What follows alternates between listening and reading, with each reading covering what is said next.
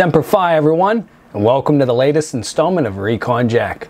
I'm your host, United States Marine Corps veteran and living historian, Chuck Lynch. On today's episode, I'll discuss the M-1967 modernized load carrying equipment, better known as the MLCE, which was introduced into U.S. military service in 1968 during the Vietnam War. The M-1967 MLCE was not specifically designed to replace the earlier canvas and cotton duct M-1956 LCE, but it was designed for use in tropical environments. Although the Marine Corps entered the Vietnam War primarily issuing variants of the M-1941 pack system, Marines also often incorporated parts from the Army's M-1956 LCE until the development of the Marine Corps M-1961 improvements came into combined use in combat loadouts. Deficiencies with the LCE were immediately realized once fielded into the tropical climates of Vietnam. Canvas, cotton duct, and webbing, even when treated to prevent mildew, is still affected by it, along with dry rot due to constant wetting and drying. These materials also absorbed a great deal of water, adding to its weight, with slow drying capabilities, and it withstood abrasion poorly. As with just about everything issued in Vietnam by the Marine Corps, from boots to field dressings to ammunition packaging, the design of load carrying equipment was also changed in an effort to provide lightweight individual equipment that could better withstand the rigors of a tropical environment. Nylon duct and webbing proved to be lightweight, unaffected by mildew, fast drying as it absorbed little water, and resisted abrasion well. The material did have limitations though. It was shiny when new. Being somewhat stiff, it made a rustling noise against vegetation, and it melted when exposed to high heat. The M-1967 MLCE, initially termed Lightweight Load Carrying Equipment, or LLCE, was developed specifically for use in Southeast Asia. The gears issue began in 1968, but never fully replaced the LCE, nor was it issued in complete sets.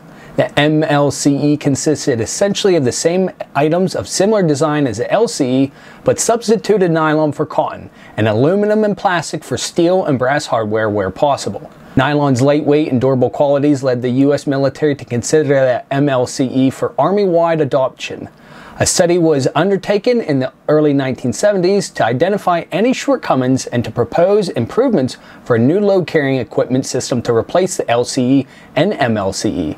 The M-1967 MLCE consisted of the following components: individual equipment belt, available in both medium and large sizes, entrenching tool carrier, sleeping equipment carrier, field first aid dressing or unmounted magnetic compass case, small arms ammunition case, water canteen cover, field pack, and the individual equipment belt suspenders.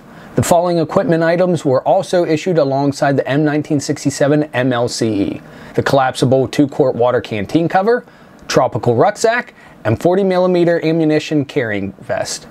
In 1969, a new version of the small arms ammunition case was introduced for use with the 30-round cartridge magazine for the M16A1 5.56mm rifle.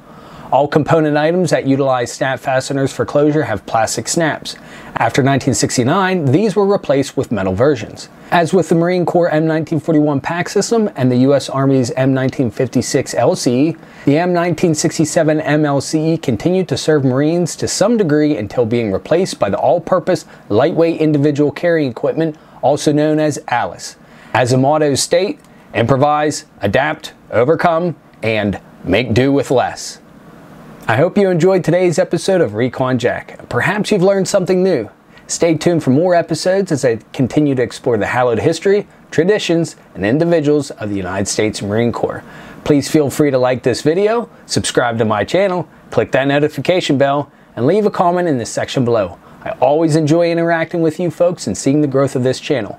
Also, don't hesitate to tell a friend or family member or email me directly to recon_jack@hotmail.com. And until next time, Semper Fi, and carry on.